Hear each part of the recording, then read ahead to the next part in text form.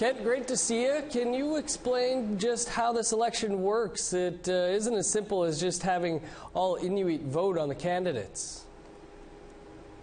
No, it sure isn't that simple, Dennis. Now, what happens is any Inuk 18 or over can put their name forward to be ITK president.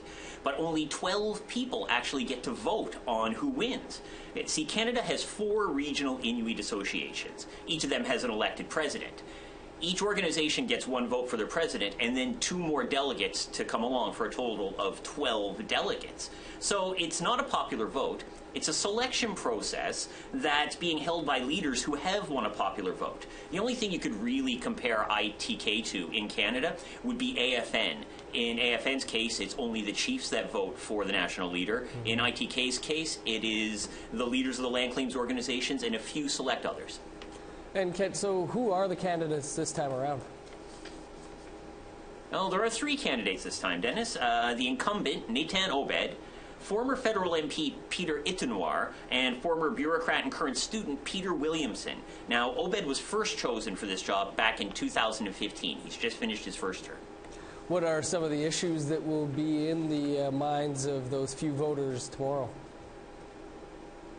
Well, the thing that always comes up with Nathan Obed is Inuktitut.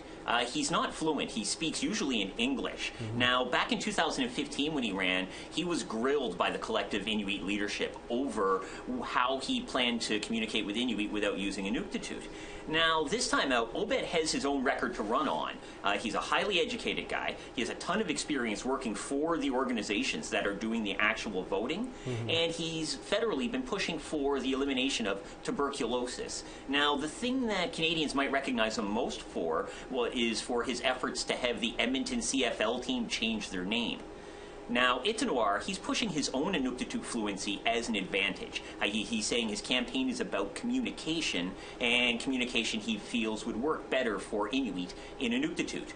Williamson, he's the least experienced of the 3 politically, but his platform comes from his experience working for organizations like ITK. He wants to see less of a separation between ITK's policies and their programming. He sees the 2 as disconnected right now. Kent, any predictions for yourself for tomorrow's election? Well, so much of the campaigning happens in private due to the nature of this election. It's hard to know exactly what's going to happen, but there are a few things you should be keeping in mind. Obed hasn't had any unforced errors. He hasn't made any major mistakes or scandals. And while he is originally from Labrador, he spent a good part of his professional life living here in Iqaluit. So he has grassroots support from 2 of the different regions that get to choose electors for this election. Now, Itanoir last won an election in 1979.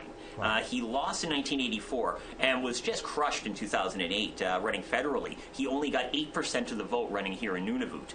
Now, Williamson, he just isn't that well known. So it would be a surprise if anybody but Obed won, but with elections, isn't that the best part? The surprises, you never really know what's going to happen.